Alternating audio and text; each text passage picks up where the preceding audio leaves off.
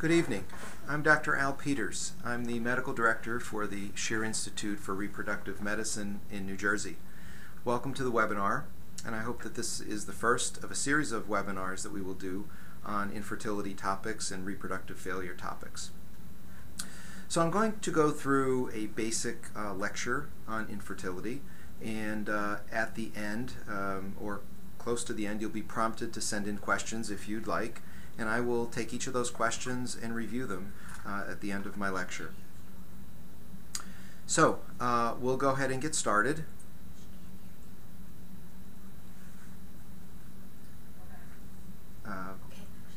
We're going to go ahead and get started. All right. As a basic overview of infertility, infertility in general is the inability to conceive after a couple has been trying for about a year. So what does this mean practically? This doesn't mean that if a patient comes into the office and she's been trying for 6 months that we'll turn her away and say, go keep trying until a year has passed. Particularly for those women who are over 35, because as women age, there really is a biologic clock, and there's a condition we call diminished ovarian reserve. As women get older, their egg quality goes down.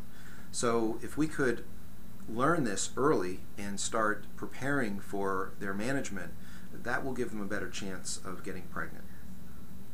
Another term I just want you to be familiar with is a term called human fecundity. Fecundity is the ability of a human to get pregnant on a given month. In general, human reproduction is a rather inefficient process. So even at peak fertility, which is somewhere around age 21 and 22, fertility is rather low. We generally talk about fecundity under the age of 30. It's only about 25% per month. Why is this important? Because when we're prescribing therapy for patients, they have to be able to compare it to something.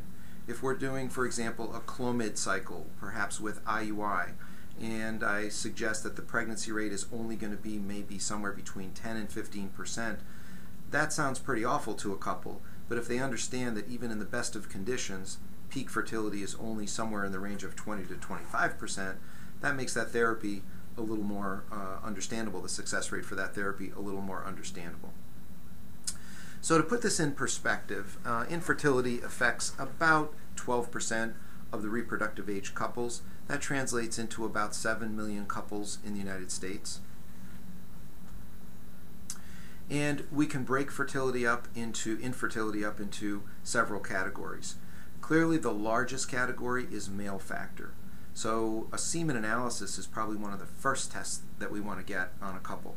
Upwards of 40% of the reasons for infertility are due to some factor that is related to sperm. Another large possibility are pelvic factors, tubal factors, blockage of the fallopian tubes. That can come from a number of possibilities: pelvic adhesions, endometriosis, previous surgery, any type of infection that occurred in the pelvis, such as pelvic inflammatory disease, any type of inflammation that occurred in the pelvis, ruptured appendix. Ovulation issues account for another roughly 25% of infertility. And then, if you read most textbooks and talk to most experts, they will say there's an unexplained infertility, which can comprise of about 10%. In reality, there's probably always a reason for infertility if we look deep enough. Okay, so when a couple first comes in to speak with me, I have a large whiteboard in my office over on the wall, and I actually draw this circle. And in that circle, I divide it up into 3 parts, and I talk about the 3 most important things that we want to look at as to why this couple might not be getting pregnant. We want to look at egg factors and ask the question, do we have good egg quality? We want to look at sperm factors, do we have good sperm quality? And are the fallopian tubes intact so that can the egg and sperm indeed meet each other? And if we can go through this type of workup, we know we're doing a good job for this couple and we're not going to miss anything. So this is a very general workup. This clearly does not involve all possible fertility testing, but it's a good place to start. It's a good basic infertility workup. So usually the first place I start is with sperm. Now sometimes it's a little hard to get the gentleman to come in for a semen analysis. Most guys are a little intimidated by that, a little embarrassed, but it really is one of the most important tests that we do. And when I sit down and talk with the guys and I really explain a lot of the invasive things that their wives or partners are going to have to undergo, most of them will come in willingly and do this. And we get a lot of information from this test. We next want to look at egg quality, and there's multiple tests for this. Most of them are blood tests, which are very important, such as a follicle-stimulating hormone, FSH, anti-Mullerian hormone, AMH. We also want to look at the patient metabolically and look at her thyroid function. We oftentimes find problems here, and a good screening test for that is thyroid-stimulating hormone. Prolactin. Prolactin is the hormone that allows breastfeeding to occur in women after they have a baby, and sometimes for various reasons this hormone could be elevated, and that can affect the way ovulation occurs. It can also affect the quality of the implantation status of the endometrium. Estradiol is the hormone that the ovary produces. It's a good overview hormone to look at in women trying to get pregnant. And then there are some of the simpler tests that you could do at home, such as a basal body temperature chart and ovulation kit testing. These are clearly done mostly before the patients get to someone like myself, but these are good simple tests that can be done at home to assure or give someone a reasonable assurance that they're ovulating. And then once those two things are done, then we want to go to looking at the pelvis and asking the question, can the egg and sperm meet? Has to do with tubal patency. Are the fallopian tubes open? There are several tests for this. Probably the simplest one to do is something called a hysterosalpingogram, or HSG. This is an X-ray study that's done either by the gynecologist or the radiologist or the reproductive endocrinologist, where a small amount of dye or contrast is put into the uterine cavity and it's tracked on X-ray to see if it can go up and spill out through the fallopian tubes, just to make sure that egg and sperm can find each other. If an abnormality is found on an HSG, or we're concerned about other deeper problems, then sometimes a surgical procedure known as a laparoscopy can be done. So typically I start with a semen analysis, and this just gives you some ideas of what sperm parameters can be. Back in 2009 or 2010, the parameters were changed a little bit. I put both of them up here, and we're clinically using this second column now, where the volume of a semen analysis, anything above 1.5 milliliters is considered normal. Concentration, this is how many sperm per milliliter are present, and anything above 15 million per milliliter should be good. Motility should be at or above 32%, so you at least want to see 32% of the sperm swimming around looking for eggs. And morphology. Morphology is the shape of the sperm cells. A sperm must be perfectly shaped to enter the egg, and we at least want to see 4%, that's considered a strict criteria, of the sperm be normal to assure decent fertility. Okay, this gets a little bit into some of the deeper aspects of the fertility testing for egg quality. Remember, we said that ovulatory problems can occur up to 25% of patients. This doesn't always mean that a patient doesn't ovulate or has irregular periods. We could be dealing with egg quality problems, and that's called diminished ovarian reserve. It's probably one of the most common reasons for fertility issues in the older age groups, getting closer to the later 30s and early 40s, but this can be found even in some of the younger age groups. I have some patients in their mid-20s who are showing signs of diminished ovarian reserve. So basically their eggs are acting older than their chronologic age. So one of the first tests, the most commonly known one, is FSH, follicle stimulating hormone. This is done on day 3 of the menstrual cycle. It's a hormone that's produced by the pituitary gland, and our threshold is 10 milli-international units per ml. We want to keep that level low. That means the brain is not working very hard to keep the eggs generating each month. So in general, the lower this level, the better. We don't want to see levels above 10.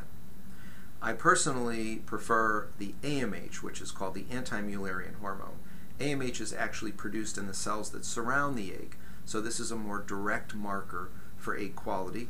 And so in this regard, the higher the level, the better, within reason. So in general, we like to keep this one above 0.5.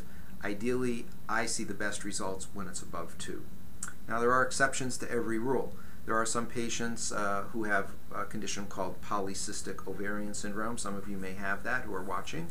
And we generally see very high AMHs in this group of patients. This doesn't always mean that their eggs are the best quality. It's more a function of the polycystic ovary syndrome. Estradiol, this is done on day 3. Ideally, you want to see that low in the beginning part of the cycle, generally low than 75 picograms per milliliter. And then there are metabolic issues, as I mentioned before. Thyroid function, prolactin, and these can induce abnormalities in ovulation or endometrial receptivity. So we want to make sure that we at least look at these in all patients undergoing fertility evaluation.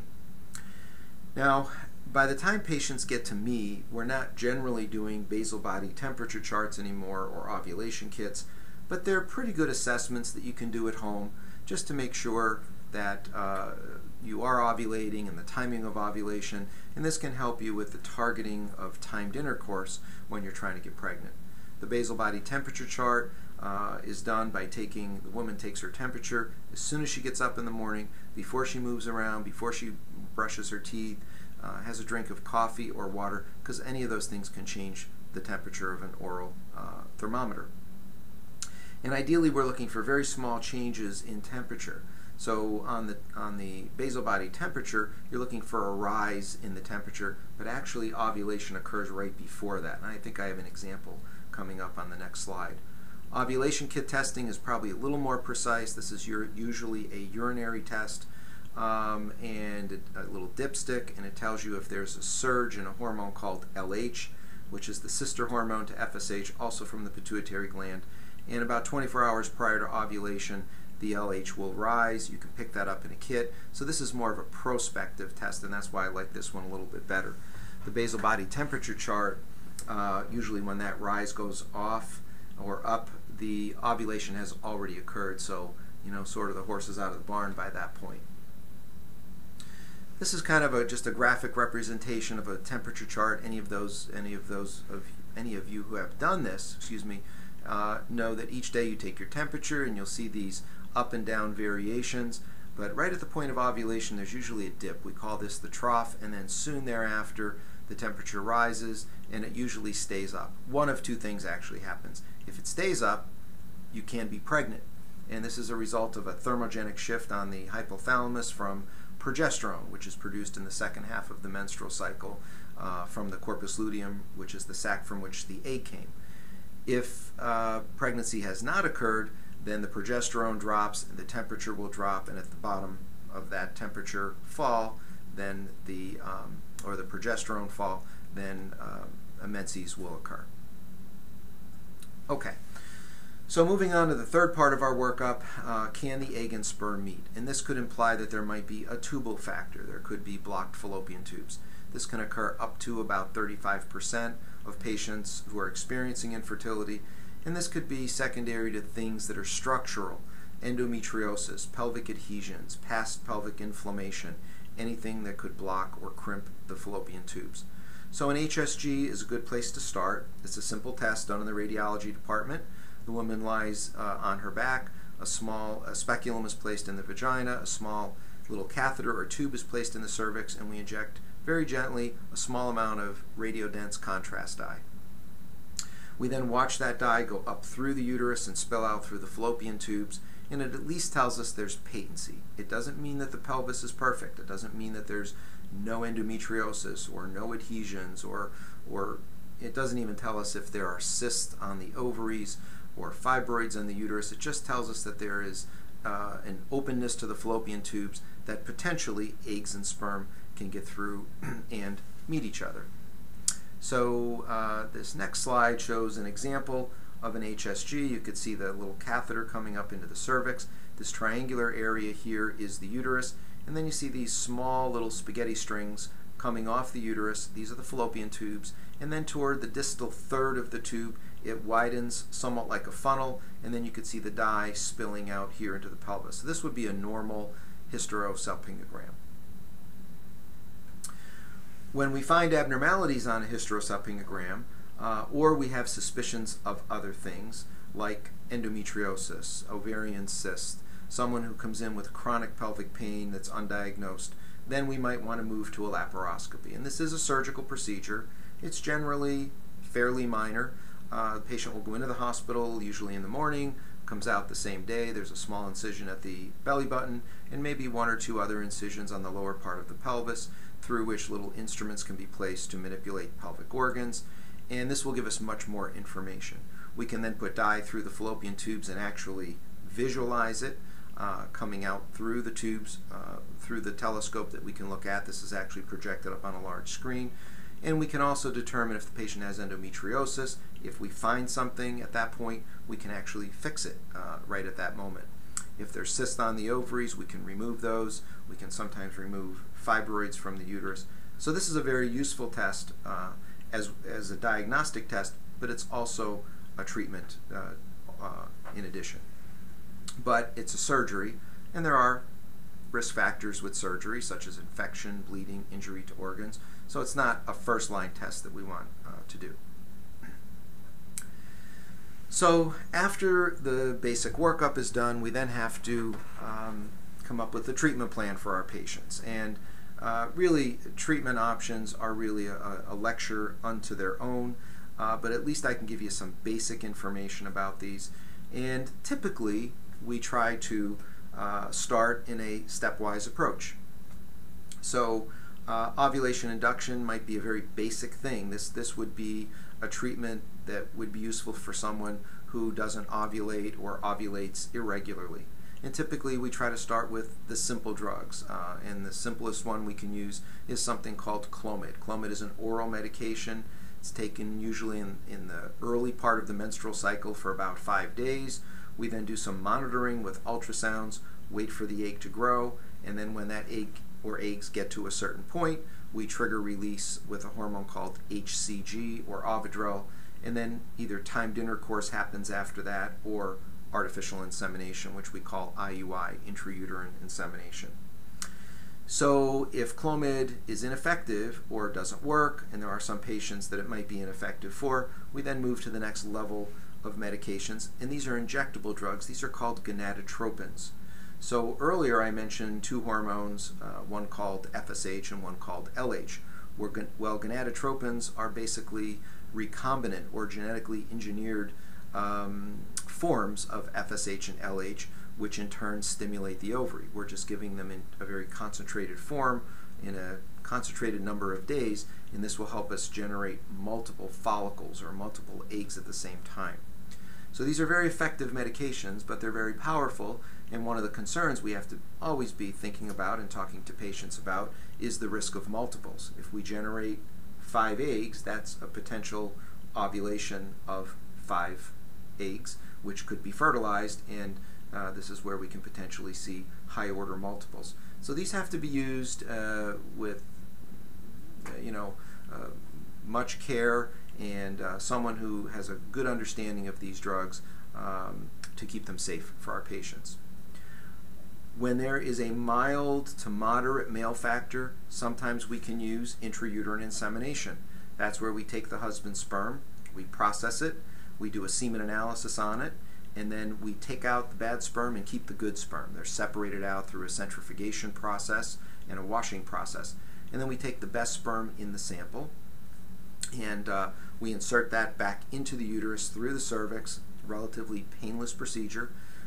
We do that at the exact time that ovulation is occurring because we made that happen with our shot to release the eggs, and then we wait to see if the patient's pregnant.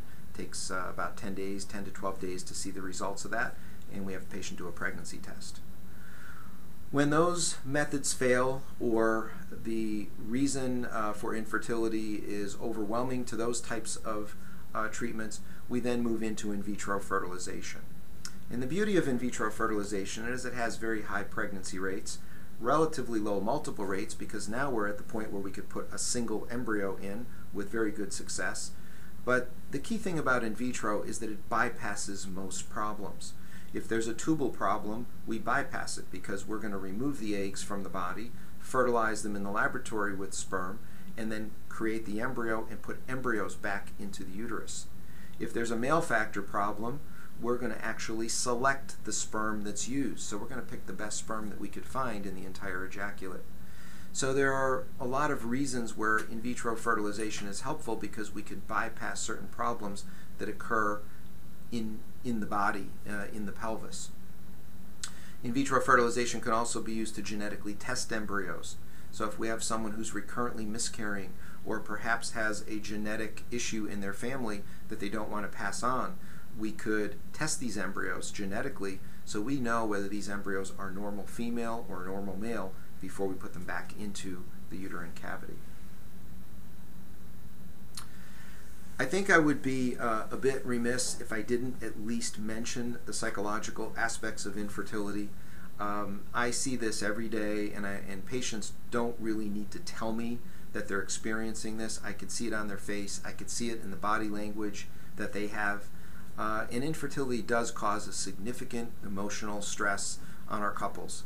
It leads to depression. It leads to anger, anxiety, marital discord. I've even seen couples who sometimes blame each other for the woman not getting pregnant. If it's a sperm problem, sometimes the wife will blame the husband. If it's an egg problem or diminished ovarian reserve, the husband will blame the wife. But we try to not put this on any individual. We treat infertility as a couple's problem. And I do try to address these type of things with couples, especially if they tell me about it, or sometimes I just notice the body language and I'll at least bring this up. And couples actually appreciate that, and they feel a weight has been lifted just to bring up the discussion. When it gets beyond my abilities, and sometimes it does, I refer, and I have certain counselors and therapists that specialize in reproductive failure who can be very helpful to these couples. And if you don't bring it up and don't talk about it, we never know if it is a problem in a given couple. So it's important that you talk to your doctor about that if you're feeling that. Okay, so I'm going to stop talking at this point and leave some time for you folks to ask me some questions. Okay, so let me look at these here at this point. Before I do that, I'm going to switch here to a different mode. Just bear with me for a second. Okay, so the first question, I did an IUI last cycle, natural, no Clomid or Femera or trigger shot. My ovulation predictor kit was positive the next morning of day 14. The IUI was the next morning, which was day 15. Could that have been too long after ovulation? Okay, so this is a good question. It gets down to, you know, basic physiology of when the egg is released and when sperm should get there. So typically an ovulation predictor kit is going to predict ovulation about 24 hours in advance. The best recommendation I give patients is once that kit turns positive, the next day have intercourse for the next 2 days. So if the kit turns positive today, then tomorrow and the next day you should have intercourse. The egg is probably the more fragile of the cells here. Once an egg ovulates, its peak survival is about 36 hours. So from the time of the ovulation predictor kit goes off, you have 24 hours till that egg is released, and then the next 48 hours, I think, in my opinion, is the best time to have intercourse. So I hope that's helpful. We can get that a little bit more precise when we use ultrasounds and we release the egg with Ovidrel or HCG. But if you're doing it on your own, that's probably the best advice I can give. Okay, let me see if we have some other questions here. Okay, so this one is, I'm 40 years old, should I go straight to IVF? It's actually a good question. Maybe, not necessarily. IVF is clearly always the best way to get pregnant. It's the most efficient way to become pregnant.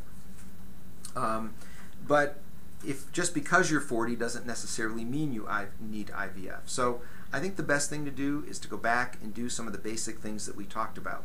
Check a semen analysis, check an AMH and an FSH, make sure the ovarian reserve is still good, make sure the fallopian tubes are patent.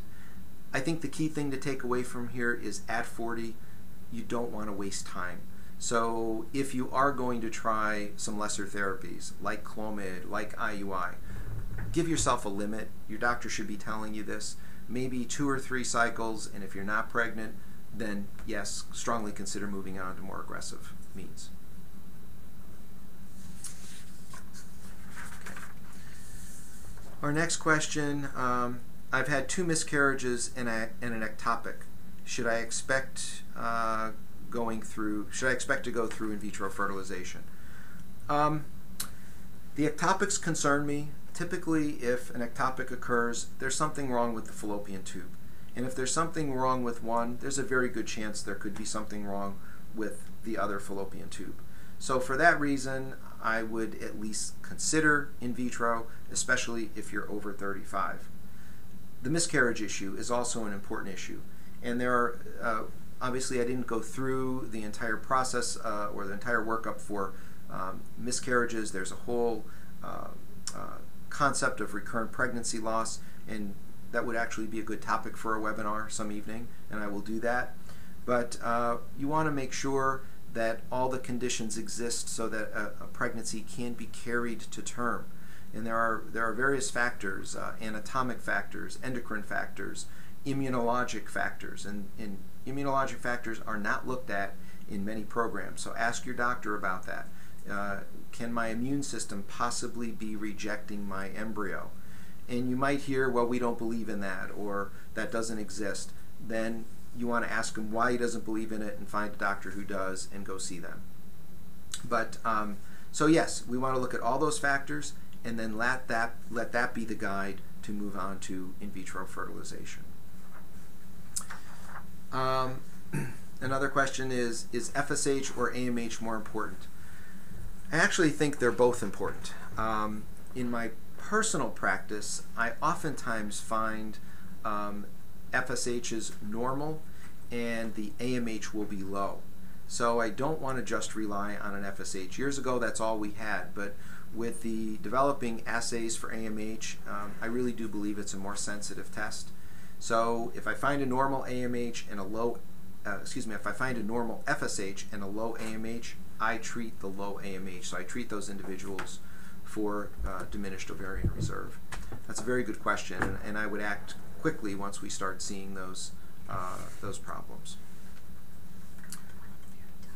Okay, so one other question here. I have PCO and no other issues when tested. I've tried IVF one time and had a miscarriage at 5 weeks. Will I have any issues with miscarriage again if I try with a frozen embryo transfer?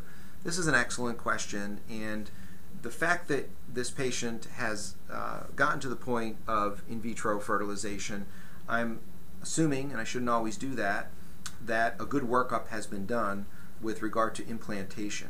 But one of the things I would definitely encourage this individual to ask their doctor about is immune testing. I'm assuming that they've looked at your uterus and there's no fibroids, there's no polyps, obvious things, thyroid function is good, but you want to look at the immune system and ask the question, could there be any rejection going on? And when you look at the immune system, there are various aspects. You want to look at the autoimmune system. That would involve a series of tests called antiphospholipid antibodies. And you want to do a test called a natural killer cell assay. And this will give you a good assessment of what's happening. These tests are rather detailed, and this could be another topic for another seminar. But please ask your doctor about those. And if they don't do that test or don't believe in those tests, then give us a call and we can do those tests for you. One other question, this might be the last one. How important is morphology on a semen analysis? I think morphology is a very important test because that looks at the shape of the sperm. And we know from basic physiology that the shape of a sperm must be perfect for that sperm to penetrate through the egg membrane. So if there are any variations or irregularities to that sperm surface, that sperm's not going to fertilize. The best way to get around that is to do in vitro fertilization, where we can actually pick up a perfect sperm and inject it into the egg. That process is called ICSI, or intracytoplasmic sperm injection. So that is a very important test, and I encourage you to talk to your doctors about that. There are some supplements that men can be on that might improve that, but morphology defects are very difficult to deal with without in vitro fertilization, particularly when they get down below 4%. Okay, I don't see any other questions on here at this point. Let me just make sure that we don't. And we'll make sure that there are no other questions before we sign off. But I want to thank everybody for attending tonight. And we will post future seminars or webinars, and I hope you will attend the future ones. Looks like we have 2 other questions. Yes. Okay. So I have an assistant trying to find out if there are 2 other questions. If you just give me a minute to do that. I'll expand a little bit on immunology, since we got a couple of questions that actually we're getting into that. Keep in mind that when an embryo is in a uterus, that embryo is made up of cells from the mother and the father. It's half cells from the mother and half cells from the father. But the maternal immune system must look at that embryo and decide whether that embryo is acceptable to stay there. And when it's looking at the maternal half of that embryo, that's the autoimmune system. The mother is looking at herself. When it's looking at the paternal half of the embryo, that's called alloimmunity. It's looking at the other. So both of those must be satisfied for that embryo to be allowed to stay there. And that allowance of staying in the uterus is mediated through killer cells. So you hear me talking about killer cell assays. And that's probably one of the first tests that we want to do as a good overview to determine if there's an immunologic problem. So just something to keep in mind for failed reproduction. These might not be tests that you do on a first visit or part of a basic workup, and that's why I didn't include it in this slide set. But there are some questions coming through that would make that an appropriate test to do. Let me see here what else we have. Any natural supplements that you recommend to improve egg quality or diminished ovarian reserve? Another very good question. I'm seeing a lot of patients who want to approach things as natural as possible, or sometimes they just want to use some more holistic approaches in and along with the more advanced treatments that we do. So one of the things that we could look at for diminished ovarian reserve is a supplement called CoQ10 or ubiquinol. And there have been some studies out that have shown that there might be some beneficial effects on aging eggs. Keep in mind that we can't reverse aging. If someone has diminished ovarian reserve, they have diminished ovarian reserve. We're not going to reverse the fact that they're 40 years old or 42 years old. However, not all eggs age at the same time. So when I do an IVF cycle on a 40-year-old, I'm going to get a bell-shaped curve. There's going to be some good eggs, there's going to be maybe a lot of bad eggs, and there'll be some average eggs. As they get older, that bell shifts to the left, where they're going to incorporate more bad-looking eggs or bad quality eggs, poor quality eggs under that curve. So using a supplement isn't going to shift that, but what it will do, perhaps, is put those aging eggs in a better environment. So if some of those eggs are better than others and they're still sitting in the ovary, it's going to allow them to sit in a better place until they get utilized. And that's the way I look at supplements. But I do prescribe CoQ10 for patients, and it's certainly not going to hurt to be on that. One other here. What are the odds of getting pregnant with 1 fallopian tube and 2 ovaries? Okay, so this patient actually either has had a tube removed or has a damaged fallopian tube and wants to know what are the odds of getting pregnant. So ovulation, I think the first thing to understand here is that ovulation is not an alternating event. And a lot of people think it is. They think 1 month it's on the right ovary, the next month it's on the left ovary, and it goes back and forth. It doesn't happen like that. Ovulation is a random event.